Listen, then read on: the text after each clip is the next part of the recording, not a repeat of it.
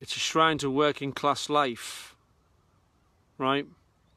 This poem goes out to the handful, relatively small number in comparison with 7 billion people in the world, but this goes out to all those globalists in the world, or that small group of globalists in the world that have divided us and conquered us for so long, and who are trying to do so more than ever now. I hope I don't make any mistakes for you. I'll try not. But here's my poem, The Right to Hate.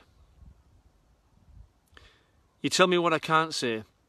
You censor what I can. You say I'm offensive because I believe my eyes, and I say I see a woman, not a man.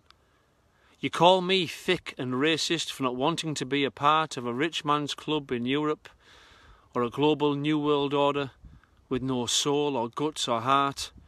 You throw at me the slave trade. You tell me my 4-year-old grandson is to blame. You point your branding, accusing, intolerant fingers and tell me to hang my head in shame. I'm free to have opinions as long as they fall in line with yours. I can fly my banners high and proud as long as you support that cause. You have to be right all the time. Yours is the only way. I have to like the things you like, be they black, trans, left or gay. It makes no difference if I tell you I'm not the things for which you accuse, 'cause once you've made up your closed off minds, I'm always gonna lose. I have black friends, so you're still a racist. Homophobic, but I've shared beds with gay men. I'm an anti-Semite, but the Rothschilds is the richest banking family in this world, and that's got nothing to do with them being Jewish and everything to do with them being multi-billionaires. Really do influence the dollar, pound and yen. You sip your Pinot Grigio in trendy bars down in the smoke, looking down your noses with loathsome contempt at billions of working class folk. Well, I've come here to tell you that you have had your time, 'cause the winds of change are blowing and bells of freedom soon will chime, 'cause my class, my fucking class, are waking up and stirring, and we're going to peacefully attack. We're going to breach those PC walls of segregation that have divided gay, straight, white and black. I've got no malice in my heart. I don't judge people on their sex or creed or race. I don't speak ill of absolute cunts behind the backs, not even the bloke who murdered me dad. I just tell them to the face. So to all you branding progressive liberals who won't allow debate, I hate no man or woman. I just want the right to hate. I want the right to hate like I want the right to love. I want to like and dislike what I want to like and dislike and be able to vocalise it, bruv. I'm not responsible for slavery, and I'm not taking any blame. 'Cause the white privilege built on black slavery you say that I enjoy, well, Beyonce, Jay-Z, Oprah Winfrey, Rihanna, Floyd Mayweather, Alicia Keys, Jamie Foxx, Barack Obama, et al. All enjoy the same.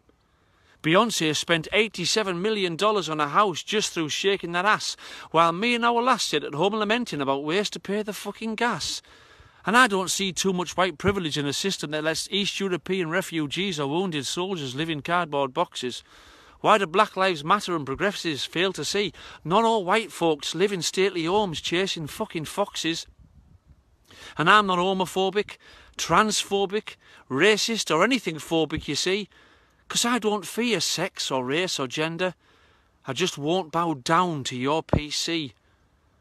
Don't confuse my use of slang with racism and bigotry. Don't confuse my rejection of your shite with spite. Don't naturally assume I'm thick and racist because I'm northern working class. I'm not. I'm articulate, sharp and bright. And I will not walk a minefield every time I open my mouth to speak. And I will not apologise for things I've glibly said or spoken tongue-in-cheek. So shape up or fuck off with your madness, 'cause I'm going to bring you down. I'm going to bring working class people, all people together, Muslim, Christian, white and brown. I'm going to bring those globalist walls of Jericho crashing round your brainwashed progressive liberal feet. And I'm going to blow my loving, inclusive, un-PC fanfare.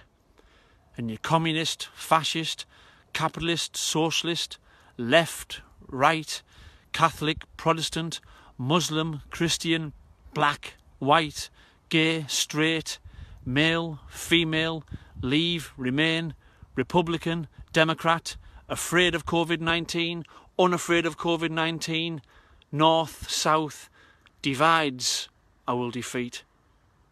You globalists, you've divided us and conquered us for way too long. You've taken the piss out of us, and you've laughed at us, and you've shared the benefits at the top.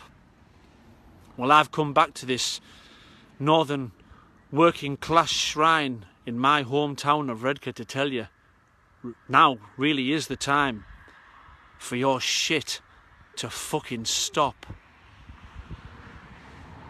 Peace. Now, I slowed that down because apparently I've got an American audience too. And we want it to go over there. We want this poem to go all over the world. It's not a poem of hate.